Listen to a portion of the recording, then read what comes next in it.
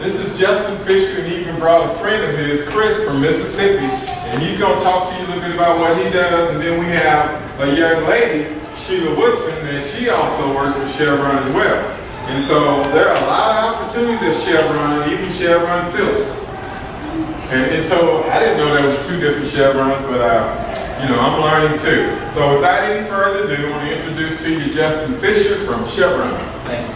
First off, I want to just do the next job introducing me. Like I said, my name is Justin Fisher.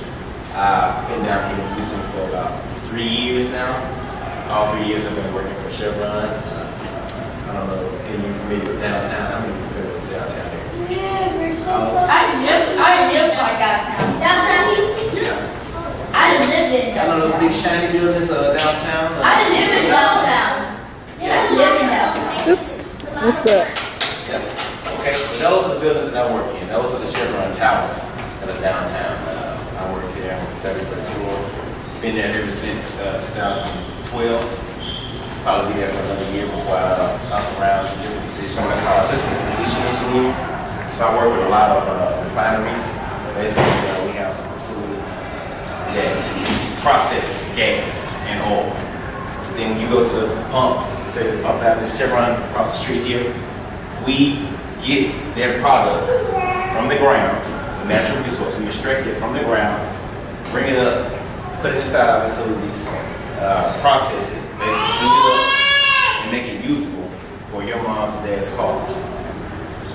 So that's a part of the refining process that I told you about.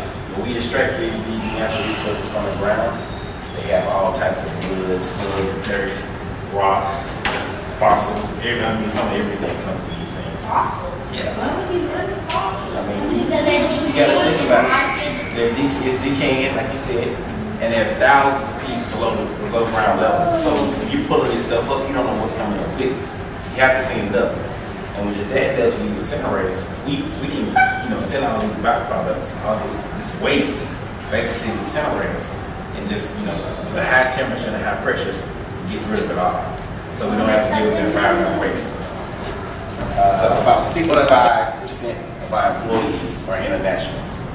So with that being said, it's a lot of opportunities to not only travel to different countries, but also live in different countries.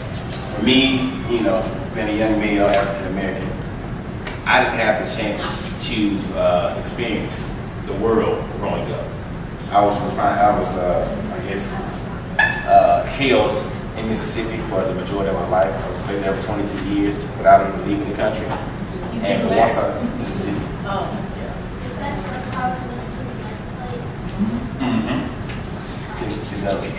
So the opportunity to travel abroad and study abroad when I was there with Chevron is limitless. I want you to realize that when you think of Chevron or any of these companies that own the oil and gas company, we do more than just oil and gas. Like, I, for example, have been over to Angola, Africa, several times to our offshore platform, and our offshore platforms are totally powered by solar panels. Our top deck of the platform is completely powered by solar panels. We have solar panels the size of this table. We have maybe 40 or 50 of them. They're sitting on the top of the deck in the middle of the Atlantic Ocean, and that's what's powering our platform. So it's, you know, we're not burning fuel that we're doing. All we're doing is transporting gas through a pipeline. But all the equipment and all the machinery that's on that platform is powered, you know, from the sun. And then, which is good. Yeah, which is very, you know, environmental friendly. Our country alone probably counts about 35% energy consumed on a daily basis. So you guys got to figure out how we're gonna keep up, how can we compete, you know, and how can we sustain our standard of living here in the United States, you know, with limited resources. So we need the engineers, we need the veterinarians, we need, you know, we need all the STEM disciplines to you know, to solve these type of problems. And not only do we need that, but we need more African Americans. I show up to work, you know, every day, and I'm one of the few guys that look like me in the office. I got a project team of about 70 individuals, and it's probably 4 African Americans. When they go out to these HBCUs, they're looking for engineers. They might have, you know, I say 100 people show up to that booth. Here in Chevron, we're looking for a certain type of individual. We want to see work experience, we want to see co-op internship experience, we want to see the high GPA, what kind of activities you are involved in college. And if you don't have all three of those, it's already a tick on the issue. And what they're seeing is, they're getting us, but they're getting us that are unqualified. So that's when they're having trouble. This is the level it starts on right here. It starts at this foundation of getting involved with these STEM projects, having to do rockets, having to do, having to just, getting them exposed to this stuff at an early age. Go ahead and instill them so it won't feel like it's just busy work, when it actually means something. They won't feel like, oh, I'm just going here to take a test. When it's recess, when I get to go play basketball, just like that.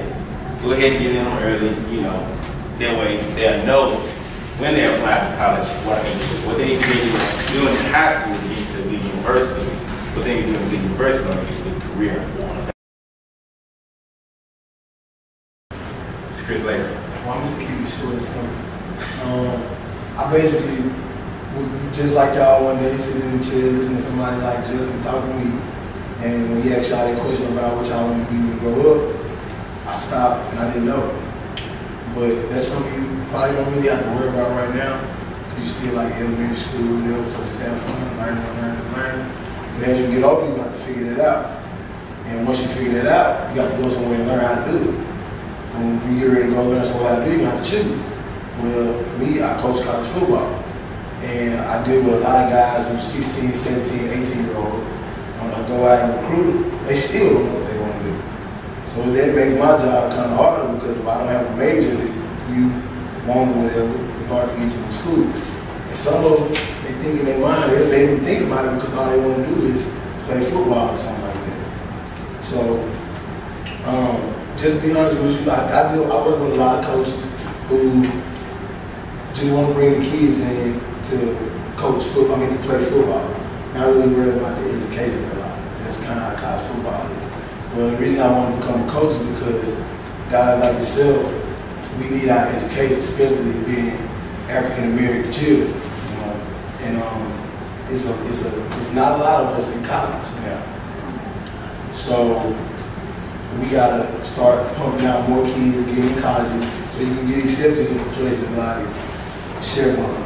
See what I'm saying? So what I say to the kids sometimes when I get them, is I tell them like, okay, you come here and play football or whatever, but use this football as a tool to get your education, not the other way. So just start thinking about college and things like that. Like you said, I own something called Do Better University. I'm still in school getting my master's right now, but I'm trying to get that going. It's kind of like this right here, where I get a building, I throw a couple football fields in, a couple classrooms, and kids, like you said, at a young age, you come in. I use what you like to do, like football and basketball and stuff like that, to kind of wean you in the door or whatever, get you in the door. Then you get in the door, start throwing stuff at you like, what is the ACT? What is the SAT? Help you with tutoring after school, vice versa. Because a big problem with us, coming out of high school, elementary school, we can't even qualify to get into college. So, can't have one without the other. So, Sheila, what was all yours? Thank you. I'm Sheila Woodard, and I work for Chevron Phillips, the Swinney Complex, which is like an hour from here. I've been with them for 23 years. Yes. I'm a black female, as you see. And how many females do you think they've hired? Black females since I hired them 23 years ago.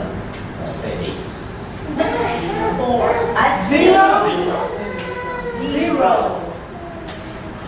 They're claiming they're not out there. So how many of you have sisters? Cousins, female cousins? So we need to be encouraging our sisters, our black females, to do the same thing. Get educated, get the good jobs because they're out there. They're begging for female operators, engineers, in my company, they go out and recruit at the black colleges. Some of them either not interested. So the thing is, life is all about choices. The choices you make today will affect you tomorrow. So stay encouraged, get educated, and be prepared.